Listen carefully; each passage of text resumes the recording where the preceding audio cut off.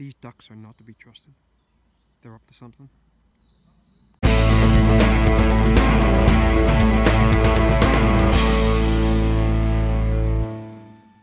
Isn't that always the way? You drive over here, you're driving through all the mist hovering a few inches above flat panelled streams, reflections, mist, mood, atmosphere, trees. And then you get to where you plan to photograph and there's none of that.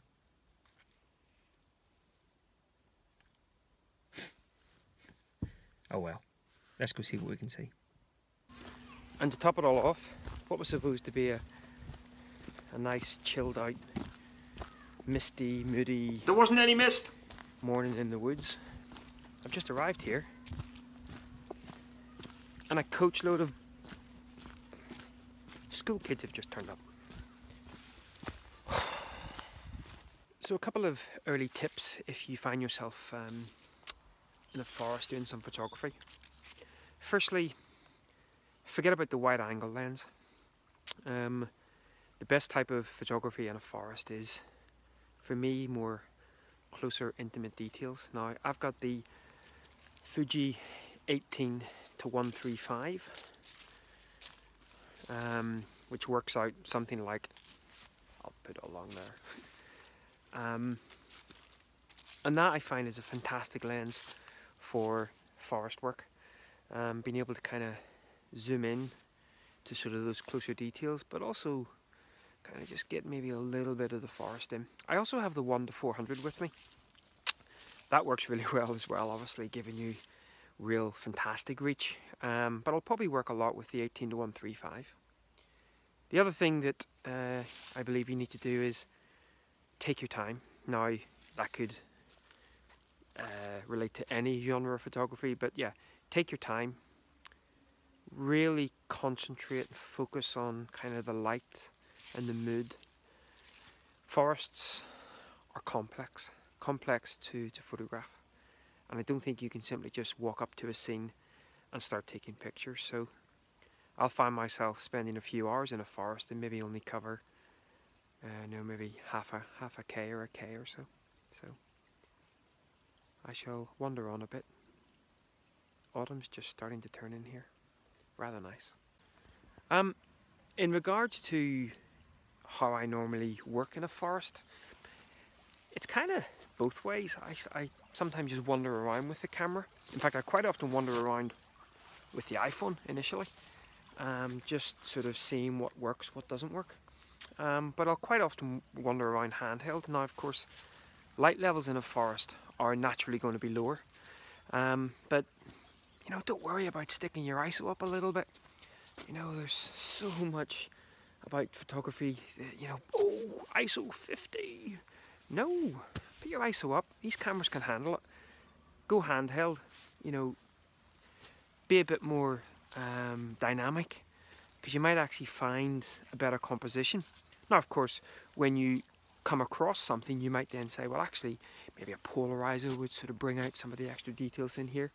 And at that point, yes, you may need to kind of set up a tripod, but don't initially kind of wander around with your camera on the tripod. You know, be a bit more spontaneous, be a bit more dynamic. So I've been wandering now for about an hour, just dandering about. Still haven't taken the main cameras out of the bag yet. Lights pretty non-existent, and of course no mist in here either. But still a useful exercise. And in fact, I've come across a scene here in front of me. I kind of like the fallen tree and all of the other trees. In my mind, mark of respect. You know, one of the fallen heroes. You know, make up your own mind on that one. But yeah, this is why I kind of don't see any trip out as a complete waste of time, because even though I'll probably not shoot anything this morning,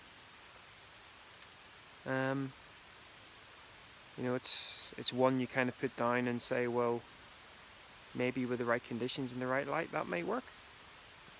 Could do with a bit more autumnal colour on the go, but So it is useful to come out, you know, with your smartphone.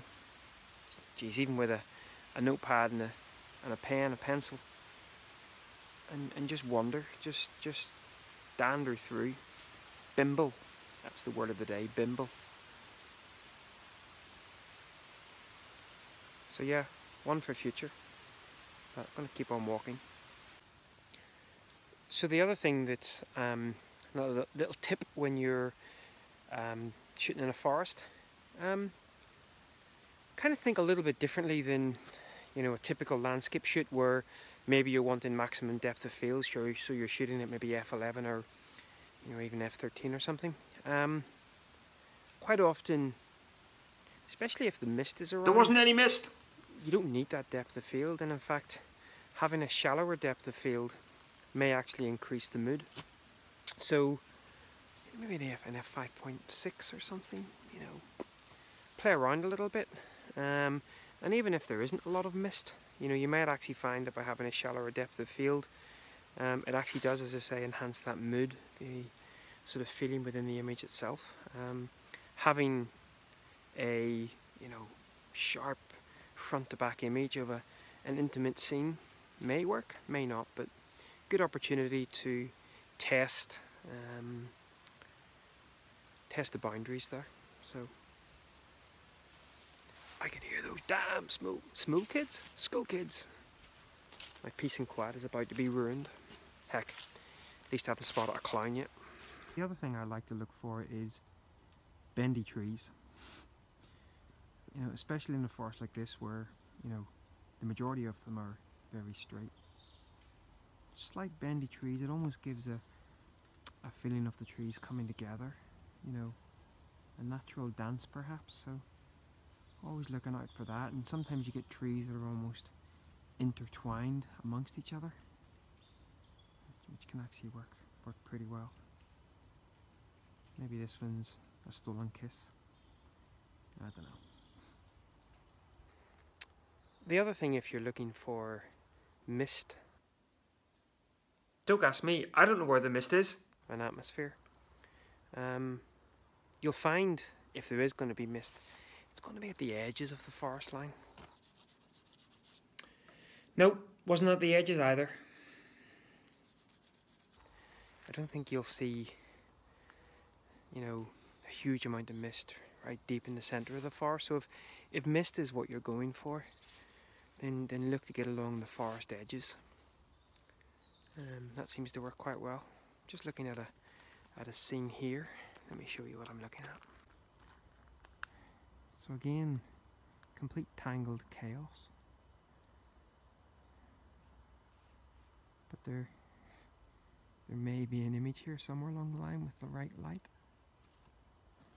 I just love how that tree has obviously kind of fallen over. Or actually it's coming out of itself. And all of the moss. Rather nice. And then you have the colours on the leaves here. So again, some potential in there maybe. Reminds me a bit like the Poltergeist, the original one, with the tree coming after him. Oof, on that note, I'm out of here. So I've actually got the camera out, but for only really one purpose. I just wanted to, I mentioned earlier about the use of a polarizer, and I've got a couple of images to show you the effect that a polarizer can make, and it certainly comes into its own. People use it all, you know, quite often for deepening the blues in the sky, but for me where it really comes into its own is in a forest. So I'll throw up a couple of examples.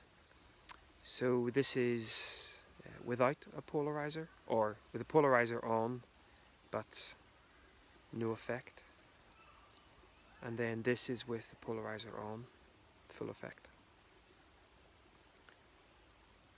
So you can see quite a dramatic difference. It removes the reflections off the water, gives you that really deep kind of darkness on that water, depending on the angle that you're looking at it.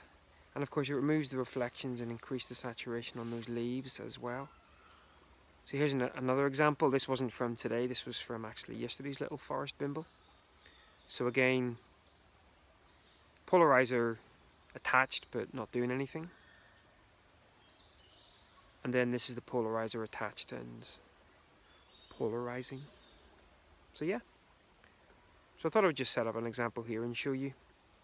Not really much of a scene, to be honest, but sun's starting to creep through, so we might start to see some little pockets of light. And along those edges we may even get lucky and see a little bit of mist and mid, but I'm not holding that much hope. Okay, I take it back. It wasn't school kids, it was preschool kids. And you know what? They've got it sorted. They were jumping in muddy puddles. I can't remember the last time I jumped in a muddy puddle on purpose. It looks like a lot of fun. And I reckon if we had more adults jumping in muddy puddles, the world would be a better place. So before the weekend's out, go and jump in a muddy puddle. Quite difficult to say that. Muddy puddle, muddy puddle, muddy puddle. Maybe it's not. So got the big boy camera out again. Light starting to come a little bit. You can probably just see it on the side of my face here. So looking at some reflections now and a bit of long exposure stuff. Hey, remember what I said about those ducks? Ruining my bloody long exposure shot. I knew they were up to no good.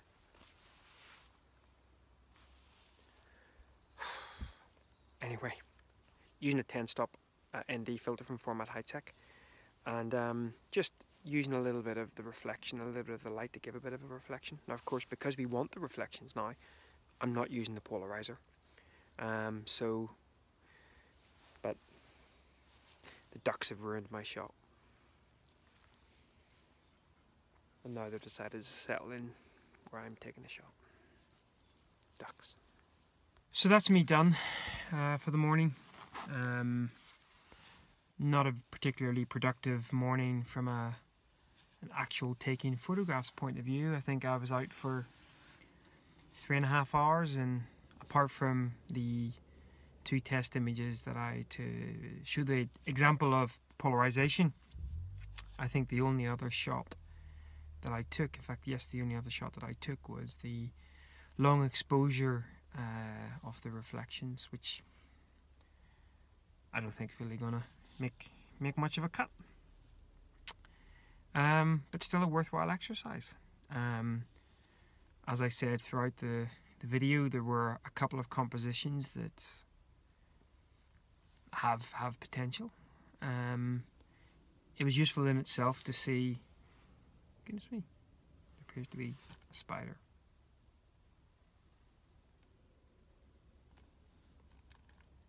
I will try not to eat it. Come on, buddy. Oh. No, it's like a huge giant spider. Anyway, I'll let him down.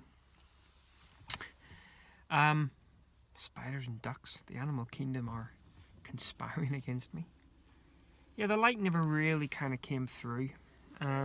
Working in a forest, you know, there's very subdued light. What you really want is that piercing kind of light coming through and just opening up little sort of pockets of interest, but it didn't really happen. But as I said, just smiling here because the spider's not crawling up my iPhone. Still a useful exercise, still an enjoyable morning out on the hoof. I was maybe going to head somewhere else now and have another bit of a bimble, but I've actually got a few bits and pieces of officey work to do, so given the fact that I think tomorrow and Sunday are going to be potentially better weather days, I'm going to head back home, grab some lunch, and call it a day from a photography point of view. So apologies that there maybe hasn't been an end product to today's vlog, but I guess this is a pretty typical of a landscape photographer's day. I'm surprised he isn't going to walk across the lens. This is the reality of it. You know, I think I've said before, it's not all unicorns pooping rainbows. it's quite often 90% of my time is spent scouting locations, walking around in pretty average light, and coming away with little to nothing. But I still love it. I still love what I do. I still love this opportunity. Right, lunchtime. Hope you enjoyed this, guys. As always, hit the big thumbs up. Subscribe so you get the latest content as and when it comes out. And we'll catch up again soon. Oh, and by the way, I now realise why I don't wear a cap when I'm out doing photography that often. Because when you're looking through the viewfinder, you have to wear it like this. And I don't like wearing caps like this. See you soon. Bye-bye.